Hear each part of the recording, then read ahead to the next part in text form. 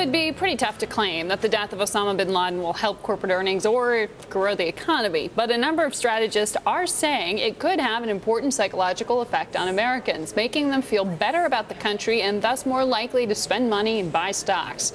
For more, let's bring in Tobias Levkovich. He's the chief U.S. equity strategist for Citigroup.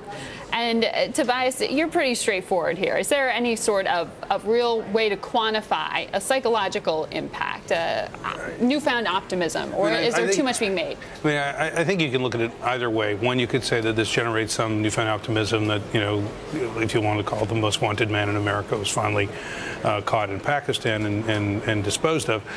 The other side of it is that there could be reprisal attacks and things like that that heighten the potential for increased terrorist activity. So I think it's kind of a balance. I think the market hasn't been this focused on the issues of terrorism over the past couple of years. I think in the back of their minds they've always been worried something could happen, and something could still happen, unfortunately.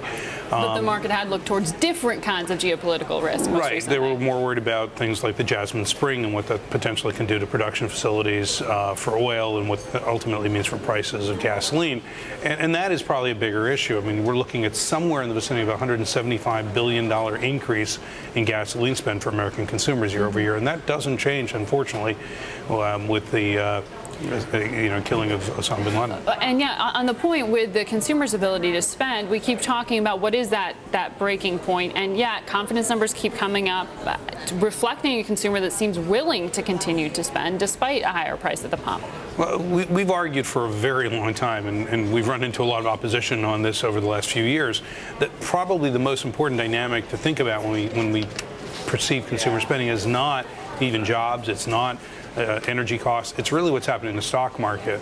If stock markets go up, it increases the wealth of Americans, and in particular the top 20% of Americans. Yeah, I was going to say, you have that stat that I find so fascinating in terms of the percentage of Americans that actually own stocks. How can it truly be a point of leadership if so few Americans have access? Well, actually, it isn't so few. I mean, the top 20% of Americans in terms of income also happen to own about 90% of stocks, and they account for roughly 50% of discretionary spending in the country. So they equal the other 80% in terms of their impact economically. I'm not suggesting they're any better people because they have money versus somebody who doesn't, but rather from a pure GDP forecast and from consumer spending factors, that does have an uneven influence and really a very large magnitude.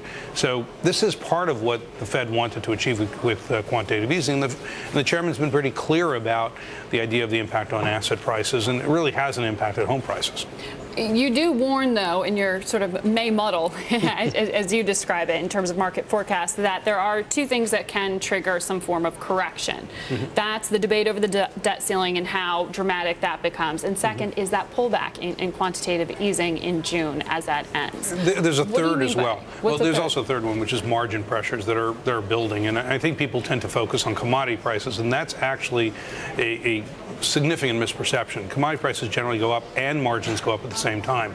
They don't actually work conversely to each other, even though people talk as if that's fact. If you look back, you're looking at like an energy company or something, but for a producer that sells consumer sure, but if you look at the goods, aggregate of the market, that won't do it, because you're right. The producer of energy will get the benefit. The producer of steel will get the benefit of an increased steel price. The user will get hurt. But if you think about the aggregate of the economy, it's not actually a pressure point the way we think of it as, almost without going through the data. The assumptions we make are often dangerous if we can't back it up with data. The second, going back to the other two that you mentioned, rather, is, yeah, I'm concerned that the debt ceiling debate can get somewhat rancorous and nasty, as the Republicans really want to push for something important in terms of spending cuts. And we kind of think that's a really good idea. If you look at the long-term trajectory of spending, it's a real problem. And you really can't just close the gap with tax rate increases. You've got to do something on spending.